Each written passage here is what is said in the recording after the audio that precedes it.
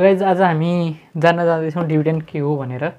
Taxation and commission भित्रकै एउटा topic हो dividend चाहिँ नि। अब बोनस जस्तै जस्तै भन्न मिल्छ यसलाई प्रफिटै सेयर गर्ने हो हैन। डिभिडेन्ड पनि कुनै पनि एउटा फर्म हुन्छ, अर्गनाइजेसन हुन्छ, कम्पनी हुन्छ हैन, जसले प्रफिट बनाइरहेको हुन्छ नि त आफ्नो सेल्सहरू गरेर, सर्भिसहरू बाँडेर, प्रडक्टहरू बेचेर हो, त्यहाँबाट बनाएको प्रफिट बाँड्ने नै हो बोनसमा पनि यसमा पनि। तर बोनसमा के हुन्छ भन्दाखेरि इम्प्लोइलाई बाँडिन्छ भने यहाँनिर चाहिँ नि कम्पनीको सेयर होल्डर यानि कि कम्पनीको मालिक भनौँ न, उनीहरूलाई चाहिँ नि त्यो प्रफिटको केही पोर्सन चाहिँ नि बाँडिन्छ। त्यो रकमलाई चाहिँ के भन्छ त, डिभिडेन्ड भन्छ है त। यहाँ लेखेको छ distribution of portion of a profit making companies earning decided by the board of director. अब कति बाँड्ने, कति प्रफिट भएर अनि कति चाहिँ नि बाँड्न योग्य छ भनेर डिसाइड कसले गर्छ त, बोर्ड अफ डिरेक्टरहरूले गर्छ। कसलाई त, टु इट्स सेयर होल्डर्स। अब डिभिडेन्ड बाँड्ने तरिकाहरू पनि छुट्टा छुट्टै हुन्छ है। कसैले क्यासमा दिन्छ, कसैले चाहिँ नि त्यो कम्पनीको स्टकै दिन्छ पर्सेन्टेज हेरेर हैन, अनि कसैले चाहिँ नि अब त्यो कम्पनीले कुनै अरू प्रपर्टीहरू जोडेर राखेको छ भने त्यो पनि बाँड्ने गर्दछ। अब हामी न्युमेरिकलतिरै लागौँ। जसरी बोनसहरू क्यालकुलेट गरिन्छ त्यसरी नै यसलाई पनि क्यालकुलेट गर्न मिल्छ। म न्युमेरिकलबाटै सिकाउँछु। अब हामी क्वेसनतिर लागौँ। क्वेसनमा के भनेको छ भन्दाखेरि hydro power company sold 25,000 shares. एउटा हाइड्रो पावर कम्पनीले चाहिँ नि पब्लिकलाई कति सेयर बेच्यो, 25,000 सेयर बेचेको थियो रे। त्यस हाइड्रो पावर कम्पनीले चाहिँ नि नेट प्रफिट कति कमाएको रहेछ, 75 लाख। एक वर्षमा 75 लाख रुपियाँ चाहिँ नि कमाएको रहेछ। र अनि उसले चाहिँ नि 13% डिस्ट्रिब्युट गर्यो रे आफ्नो सेयर होल्डरलाई। त्यसको डिभिडेन्ड स्वरूप कति गरेछ भन्दाखेरि हामीले क्वेसन पढ्दाखेरि थाहा पाउन सक्छौँ।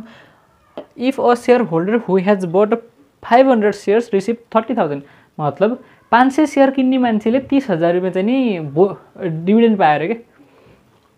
500 सेयर 25,000 सेयर बेचेको थियो, 500 सेयर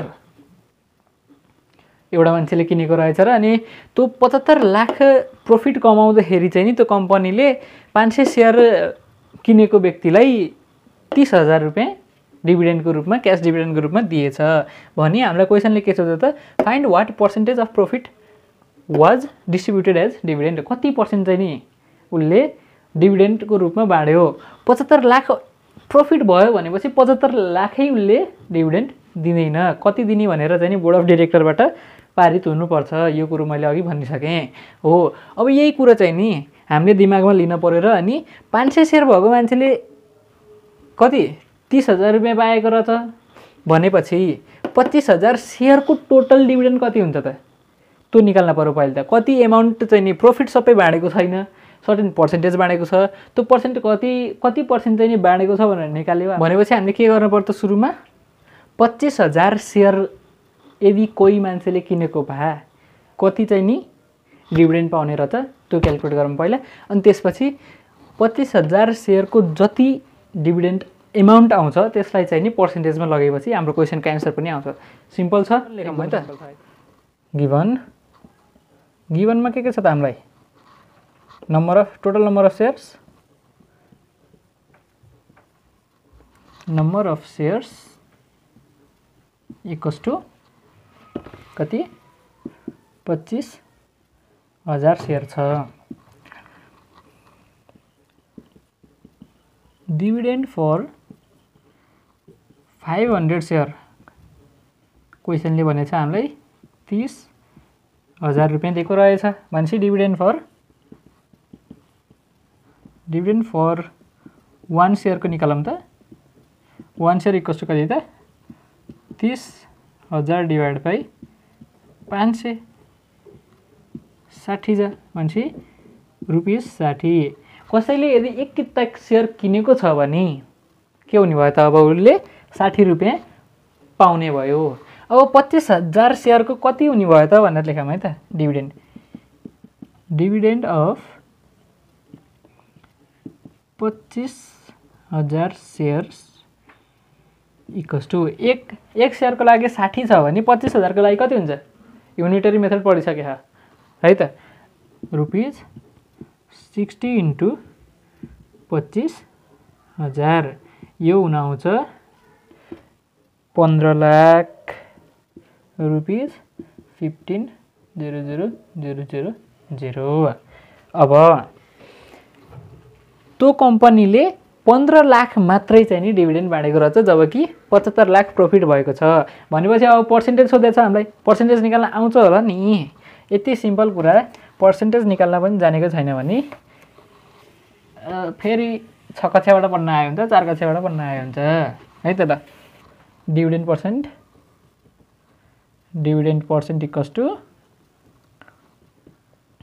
टु कति त बाँडेको अपन टोटल प्रफिट है। 15 लाख अपन 75 लाख इन्टु 100%। यो 5 वटा 0 काट्यो, 15 5 जा 20 जा कति आयो त भनेपछि त्यो कम्पनीले 20% चाहिँ नि डिभिडेन्ड बाँडेको रहेछ। यसरी चाहिँ हामीले के गर्न सक्छौँ त, त्यो डिभिडेन्ड पर्सेन्ट कम्पनीले बाँडेको डिभिडेन्ड पर्सेन्टेज क्याल्कुलेट गर्न सक्छौँ। अब अर्को न्युमेरिकलतिर लाग्यौँ, त्यो अलिकति फरक जस्तो छ तर त्यति धेरै गाह्रो चाहिँ छैन। क्वेसनतिरै जाउँ है। के भनेछ त, miss Limbu but 1000 shares out of 40,000 shares sold by a bank. एउटा ब्याङ्कले आफ्नो 40,000 किता सेयर बेच्दाखेरि मिस लिम्बूले 1000 किता सेयर किनेकी रहेछन्।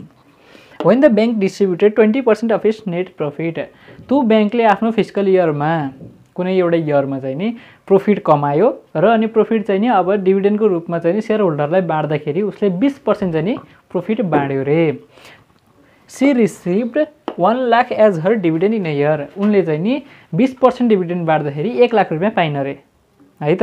1 लाख रुपियाँ पाइन रे भनेपछि त्यो ब्याङ्कको नेट प्रफिट चाहिँ कति रहेछ भनेर हामीलाई निकाल्न छ। अहिले सेम तरिका हो तर अहिले हामीलाई नेट प्रफिट दिएको थियो र अनि हामीलाई पर्सेन्टेज निकाल भनेको थियो, तर अहिले चाहिँ नि पर्सेन्टेज दिएको छ र अनि नेट प्रफिट निकाल भनेको छ। यो क्वेसन चाहिँ नि एकदमै सजिलो छ, गाह्रो केही पनि छैन। यस्तै यस्तै क्वेसनहरू सोध्ने हो जाँचमा पनि। ल है त सोलुसनतिर लागिहालौँ। यार के दिएको छ त क्वेसनमा हेरौँ। टोटल नम्बर अफ सेयर्स कति हो त, numbers of shares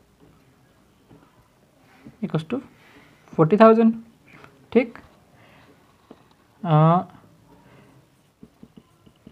dividend for 1000 shares कति छ,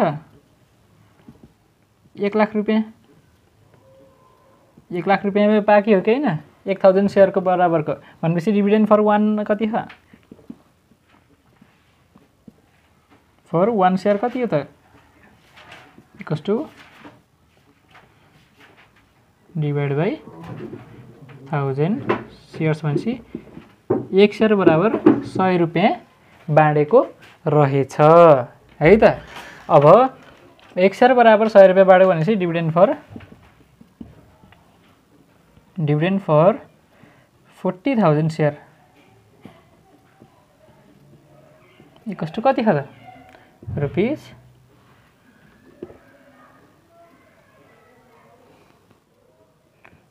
100 इन्टु 40,000। यो भनेको 40 लाख, यो भनेको कति हो त, 40 लाख भयो होइन, 40 लाख रुपिस उसले बाँडेको डिभिडेन्ड रहेछ है। यति बाँडेको रहेछ, यो नेट प्रफिट होइन, यो बाँडेको डिभिडेन्ड एमाउन्ट हो। अब डिभिडेन्ड एमाउन्ट उसले कति बाँडेको छ त, 20% बाँडेको छ भनेपछि मानौँ let the net profit of the bank be x. X मानिदिने हो भने एक्सको 20% चाहिँ बल्ल 40 लाख हुन आउँछ हो। त्यही कुरालाई अब हामी लेख्दिउँ है। Let the net profit of bank be X. We know that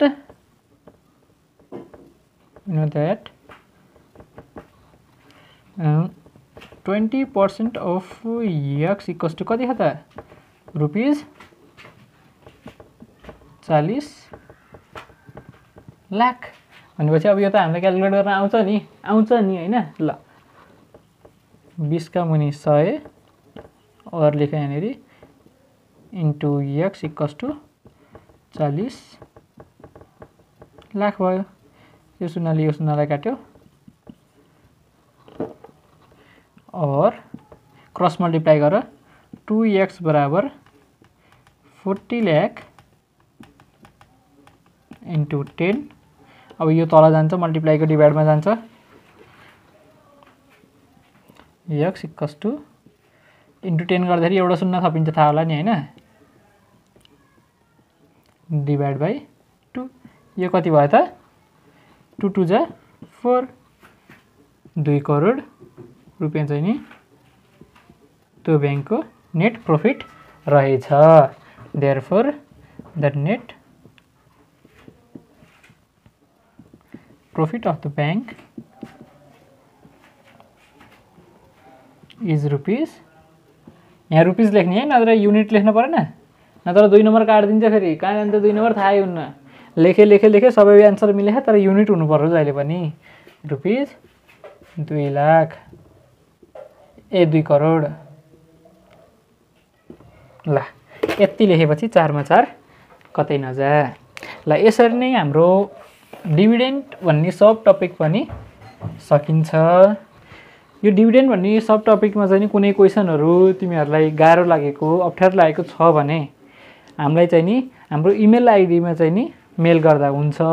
त्यहाँ क्वेशनको फोटो खिचेर मेल गर्दियौ हामी चाहिँ नि सल्भ गरेर तिमीहरुलाई चाहिँ रेस्पोन्स गर्छौं हैन। यदि कुनै त्यस्तो छ भए कुनै टपिकमा चाहिँ नि भिडियो बनाइदिन भनेर रिक्वेस्ट गर्न मन छ भने कमेन्ट सेक्सनमा गएर गर हामी त्यसमा पनि रिक्वेस्टलाई चाहिँ नि एक्नोलेज गरेर भिडियो बनाएर अर्को भिडियो बनाएर हाल्छौं हैन। ल मेल आईडी चाहिँ नि डिस्क्रिप्सनमा हुन्छ त्यहाँ गएर गर्न सक्छ। सब्स्क्राइब गर्दै गर पढ्दै गर।